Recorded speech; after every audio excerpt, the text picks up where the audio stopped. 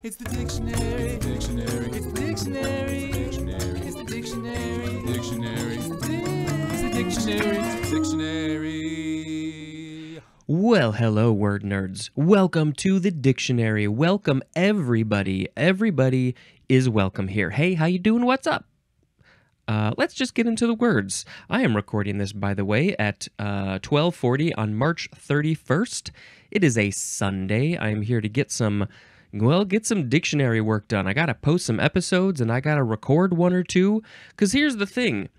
My schedule is to record before work Monday through Friday, which is 5 episodes in a week, but I post 5 episodes a week. So there's no chance for me to get ahead, but there is a chance for me to get behind easily on certain days when I can't record. And so I am not nearly as ahead on this podcast as I used to be or as I would like to be. So I kind of got to record some extra stuff on the weekend sometimes. So that's the goal. I'm gonna maybe I'll record 2 today. We'll see. All right, the first word in this episode is the second form of the prefix. Yes, this is the prefix. Now, it's hard to see, I think, because there's a thing there. Yes, it's the prefix X, second form. I thought there was another thing in there, but it's not. This one says, see the prefix exo, EXO. So we can't talk about that one at all, and we just have to make a sound effect, which is buliga. Okay, the next word is another prefix, exa, EXA. This means, quintillion. Quintillion, as in the example, exajoule. So that's a quintillion of joules. Quintillion. What is quintillion? Well, it is 10 to the 18th. And I believe, if I remember correctly, I talked about these not terribly long ago. So how many, is that 18 zeros?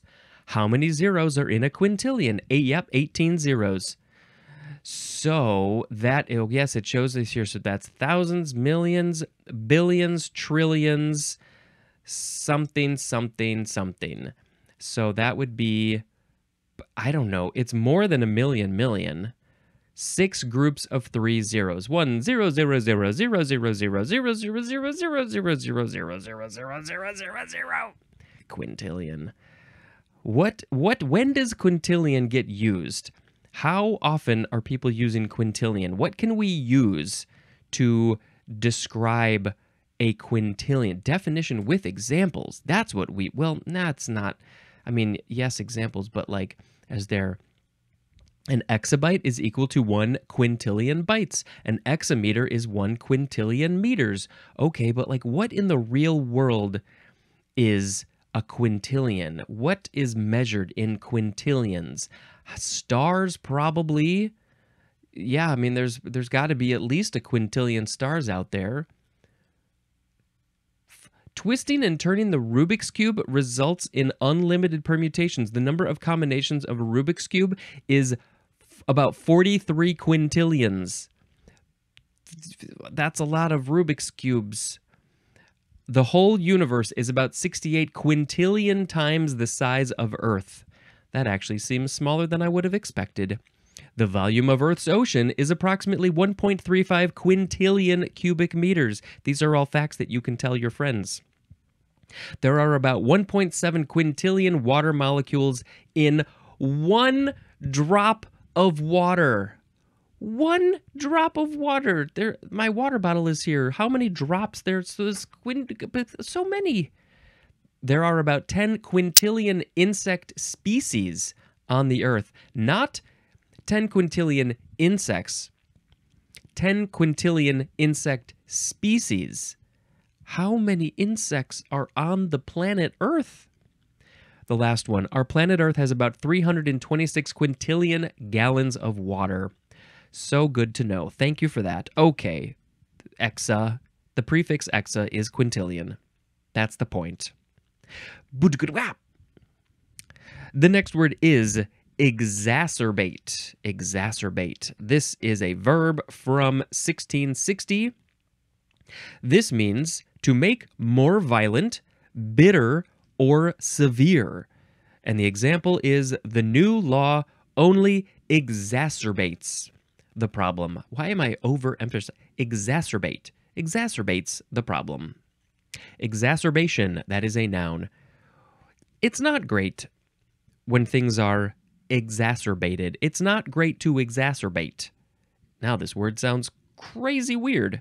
More violent, more bitter, or more severe. Why on this night do we eat only exacerbated bitter herbs? Okay, the etymology, because we got to know this. This is from the Latin verb exacerbare. That's almost the exact same word. That's from the ex prefix plus acerbus or acerbus, which means harsh or bitter, from acer, which means sharp.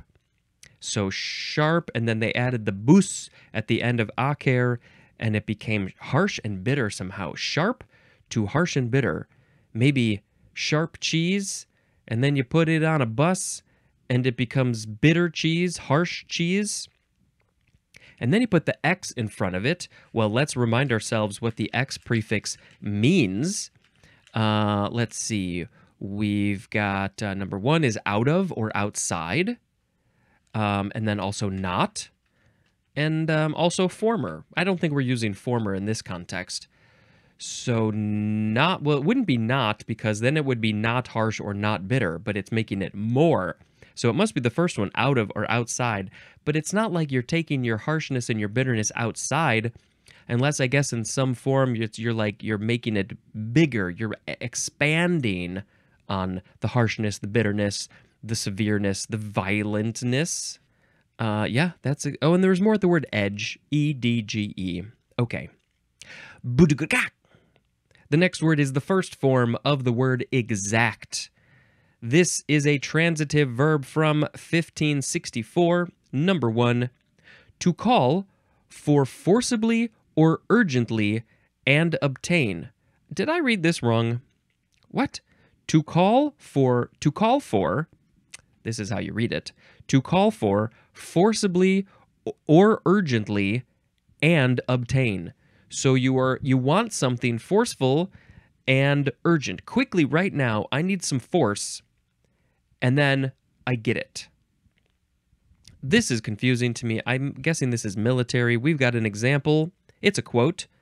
From them has been exacted the ultimate sacrifice. And that is a quote from D.D. Eisenhower. Dwight D. Eisenhower. What was his Eisenhower? What was his middle name? Maybe it's Dwight. That would be fantastic. So the quote is, from them has been exacted the ultimate sacrifice. Well, I have to assume, I believe that means that people made the ultimate sacrifice. They died, probably talking about military people. And so they called for, I don't know the connection to the definition though. They called for their death. Their death was called for. It was obtained. I'm having a little trouble connecting those. Number 2, to call for as necessary or desirable.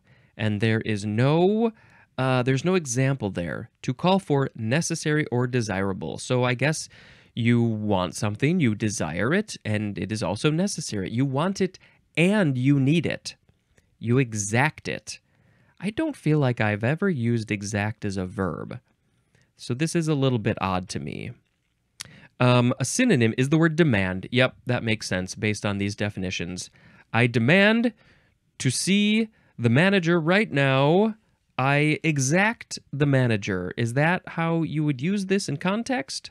I exact to see the manager. Exactable is an adjective.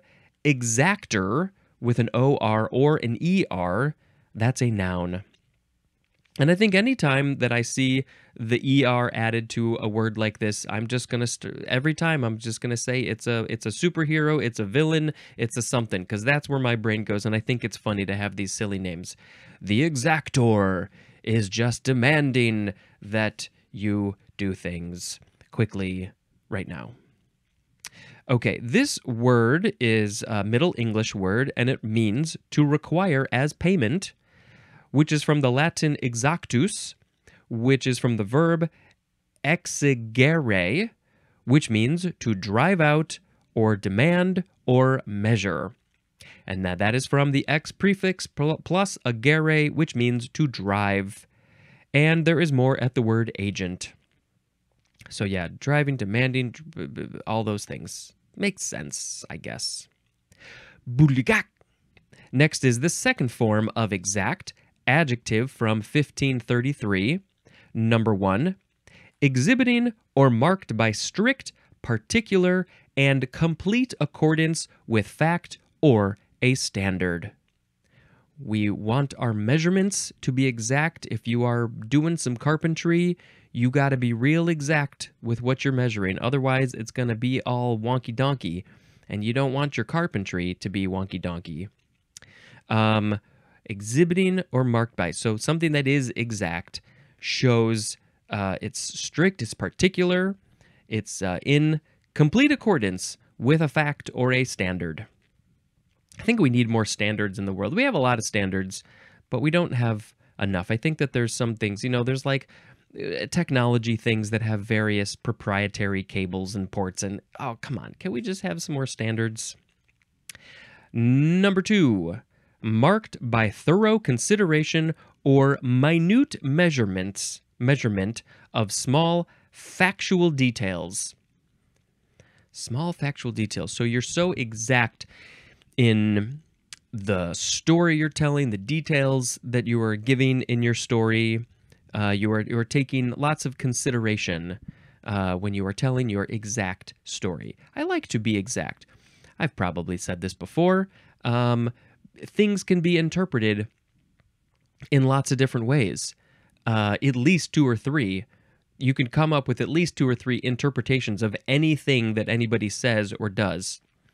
So, I think it's good to be exact, to be explicit with our words. I should talk more about this when we get to the word explicit in a handful of episodes. Yeah, I prefer explicit. I need things explicitly said to me. Let's be exact on our words. A synonym is the word correct. Correct. Exactness is a noun, and I believe it has the same etymology. So we're going to go blugdgak. The next word is exacta. It's just exact with an A at the end. Noun from 1964. The synonym is perfecta. I don't know what either one of those is. I can guess, but let's look at the etymology. This is American Spanish. I don't know why it just doesn't say Spanish. Is this not in Spanish? Did the Americans take it and said, we're just going to make up our own word? It's from the American Spanish word exacta, but before that, in parentheses, it says quiniela, and it means exact quiniela. And I don't know what quiniela is, but it's exact. Well, now I'm kind of curious about a quiniela. Quiniela? Is this how you spell it? Let's see. Oh, there's an I. I missed an I. Yep, that's it. What is a quiniela? It's a game of chance resembling a lottery. So, for some reason, exacta. You want to be exact with your quiniela? I don't know how that's used or why the word exact is in there. Okay. Next is exact differential. 2 words, noun from 1825. A differential expression of the form, I'm going to skip that for now, where the x's are the partial derivatives of a function, and then it shows a function, with respect to another thing, respectively. And now I have to describe this to you. So the form, a differential expression of the form, here we go, here's the form, capital X with a subscript 1, and then we have lowercase dx, and then there's another subscript 1 after the little x, and then it says plus ... plus I'll get back to that in a second.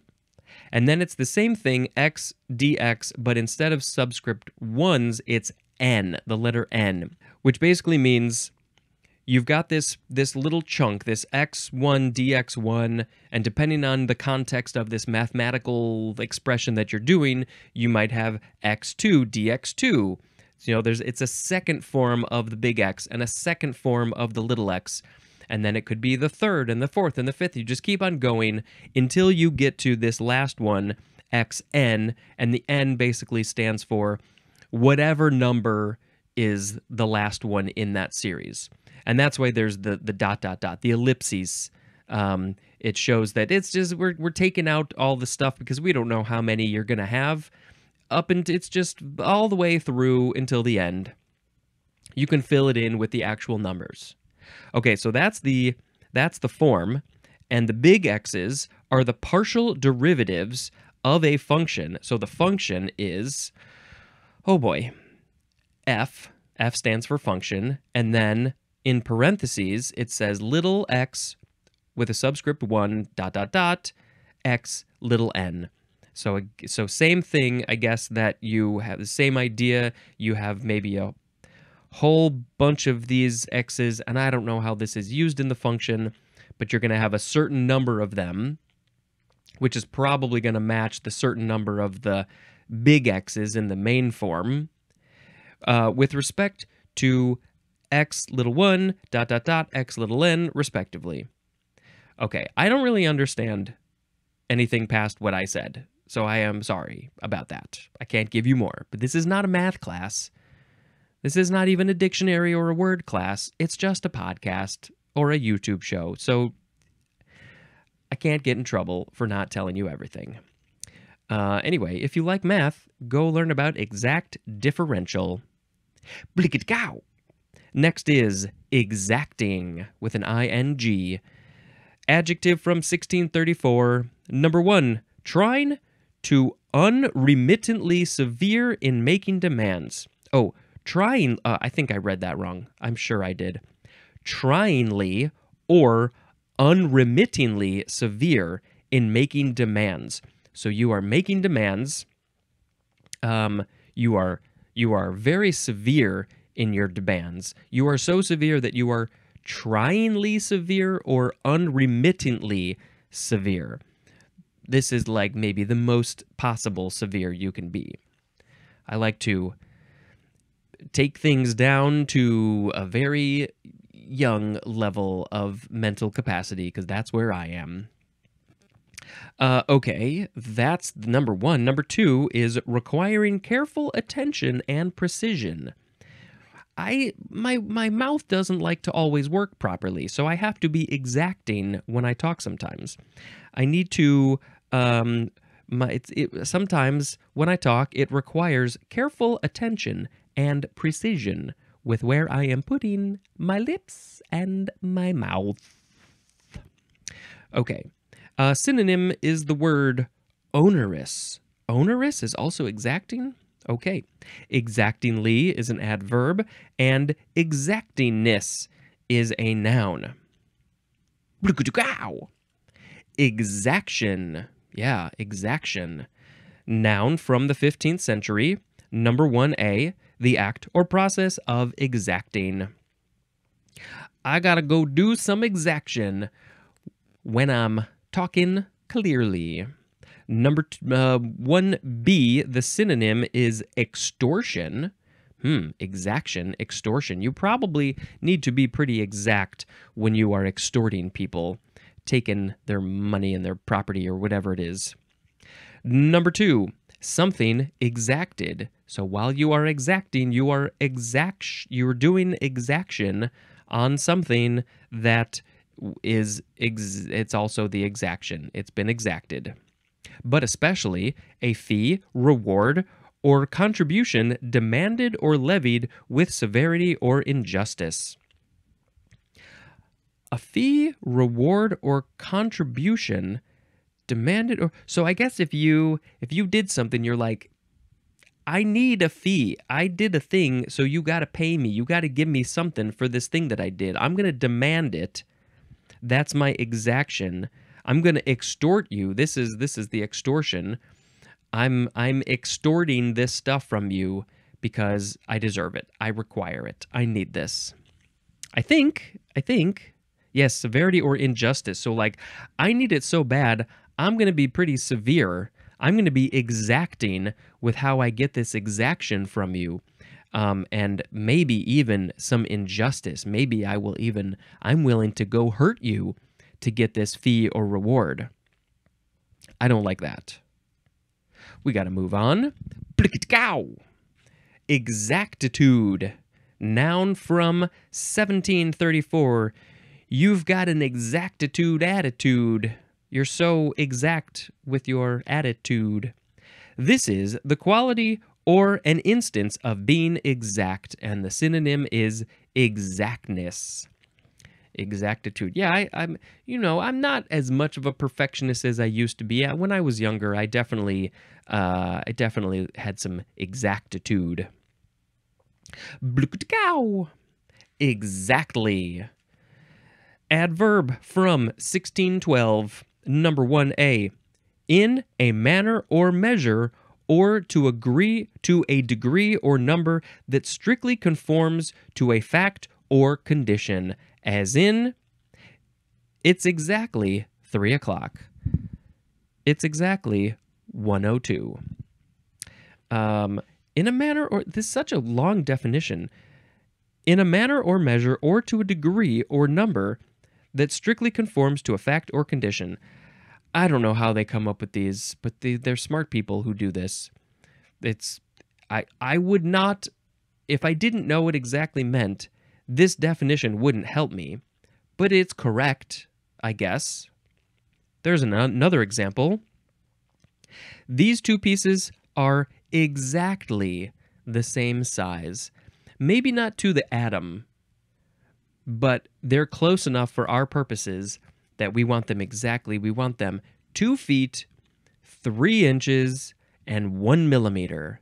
And I understand that that's not how measurements work. You don't combine imperial and metric, but sometimes you just have to, because you want to be exact. Number 1B, in every respect, and the synonyms are altogether and entirely, as in, that was exactly the wrong thing to do. That was altogether entirely the wrong thing to do. Oh, how many times have people said that to me, probably. Oh, Spencer, that was exactly not the thing that you should have said or done. In every respect, in every possible way, that was wrong. There's another example. Not exactly what I had in mind. Nope, I was thinking of something else. So, in every respect, that's not what I wanted. Number 2, it means quite so. And this is used to express agreement. Oh yes, I agree with you. You are exactly right. Quite so. Quite rather. You are correct. I concur. Exact science. 2 words. Noun from 1843. A science as physics, chemistry, or astronomy, whose laws are capable of accurate quantitative expression.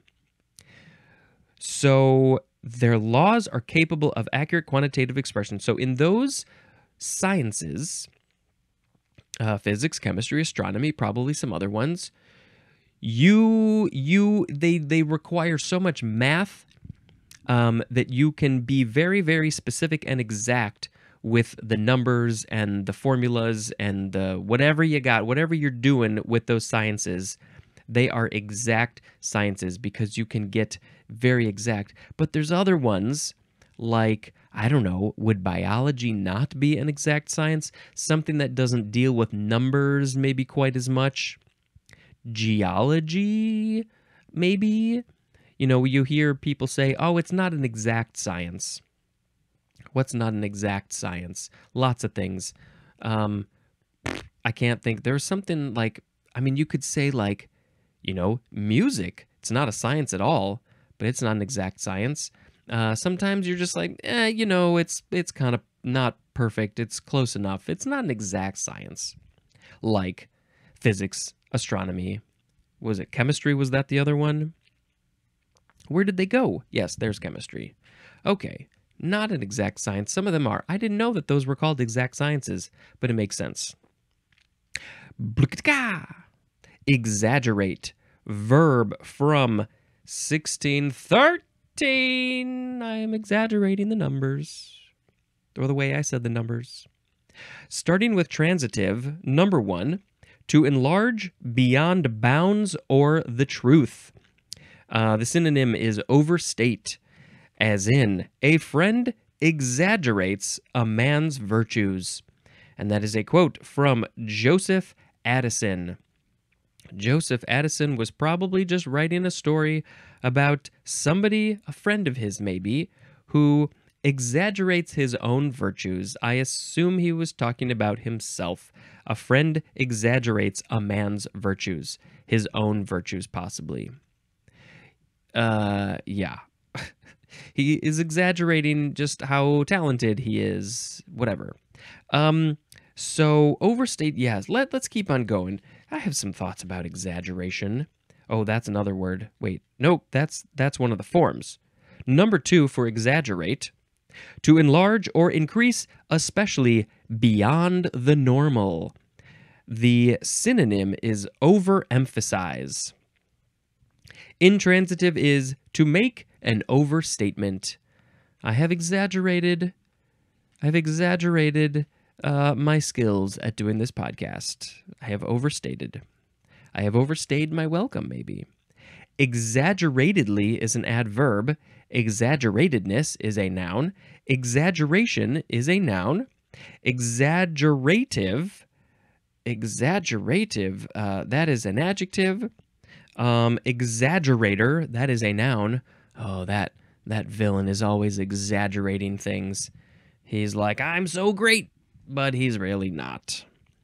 Exaggeratory, that's an adjective. Never heard of that one. Okay, the etymology is, this is from the Latin verb exaggerare, which literally means to heap up, put things in a pile, heap them up. You are doing some exaggerare. That is from ex plus ager, agger, which means heap, plus, from agerere, which means to carry toward. That is from the ad prefix plus gerere, which means to carry. So you're carrying things, you go pick up a whole bunch of stuff, and then you put them in a pile. And you've exaggerated the pile. You're digging a hole of sand at the beach. You dig it out, and you carry it, and you put it in a pile. You are making an exaggerated pile of sand. Okay. Yes, exaggerate. So again, this is back to how I like things to be explicit and clear. Personally, because I am a little bit on the autism spectrum, I also don't really like exaggeration. If like somebody's telling a story and they exaggerate and I know the story, I'm like, no, you did it. You gotta be correct in what you're saying. You can't exaggerate. You gotta be exact with your words and your things. And they're like, yeah, but it's for good story telling. It makes it more interesting. I'm like, oh, fine, whatever. Exaggerate. I don't care. People are not going to believe you.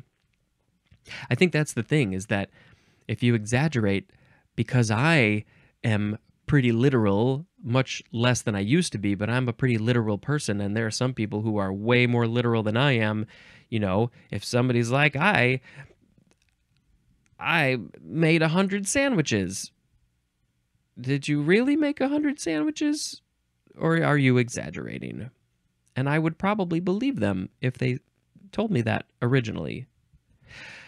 Exaggerate. Yeah, I just have mixed feelings about it. I get it. Sometimes it's fun to exaggerate, but if you want people to believe you, and just be honest. All right. The next word, it's I think the last word. It's exalt. EXALT. Verb from the 15th century, starting with transitive. Number 1. To raise in rank, power, or character. Exalt, you are giving him a better rank. Number 2, to elevate by praise or in estimation. The synonym is glorify. Yeah, you are raising their ego, exaggerating their ego, making them, validating how great they are. Might not be true, but it's true in your mind, maybe. Number 3 is obsolete. The synonym is elate. Number 4, to raise high, and the synonym is elevate. Because my nose gets very runny, I'm going to exalt this box of nose tissues. I'm elevating it up out of the screen so you can't see it anymore, but you can see my armpit hair. That's elevate. Number 5 is to enhance the activity of. The synonym is intensify, as in rousing and exalting the imagination. That is a quote from George Eliot. Rousing and exalting the imagination. So we are intensifying the imagination, enhancing the activity of imagination. Here's intransitive, which is just to induce exaltation. Exaltedly is an adverb, and exalter is a noun. The one who is doing all of the elevating, the raising. That's a weird villain. Just raising things up. Hey, I'm just gonna pick you up, and that's it. This word is from the Latin verb exaltare, which is from the ex prefix plus altus, which means high, and there's more at the word old for some reason. I don't know why. It's word of the episode time, everybody's favorite time. Today we had exacerbate, exact, exacta, exact differential, exacting, exaction, exactitude, exactly, exact science, exaggerate, and exalt. Ooh, well, exaggerate and exactly are kind of the opposites, which is interesting. Do you want to be exactly correct, or do you want to exaggerate? I prefer exactly. That's how I like to live my life. I like to live my life exactly the right way and not exaggerating. All right, fine. I'm going to now tell you about a movie that I watched because I can, because I must. What's next? Godzilla x Kong, The New Empire. Now, I have seen a handful of Godzilla and Kong movies, but I have not seen most of them, and I have not seen most of the recent ones, which I guess this is, it's a sequel. I probably should have seen I guess it's a sequel. I should have seen at least one or two of the previous ones from the Godzilla world and the King Kong world. Did they come together in another movie? I don't even know. They must have. I'm not sure about when and where that was, but I did feel like I was missing something, kind of. So I think I got to go back and I got to watch some of the recent ones. But I also want to go back. Godzilla has been making movies constantly for all these decades. I want to go back and I want to watch them all. But this movie specifically, it's bonkers, ridiculous, and I loved it. It's so silly. I mean, the monster movies in general are just silly. But like, they just go for it. And the characters, especially Kong, they bring some humanity to the character. He's not just like an ape, a gorilla, just doing stuff. They bring a lot of emotion to him too, which I really liked. So yeah, it's fun. Go watch it, especially on the big screen if you can. Although it's probably going to be gone by the time this episode airs. Sorry about that. Anyway, that's it. That's the end of the episode. Thank you so much for watching my show, listening to my show, YouTube, all the podcast places. Go join the Patreon. $1 a month, that's it. And subscribe to my YouTube channel, please, and thank you. This is the end. Thank you very much. This has been Spencer, dispensing information. Goodbye.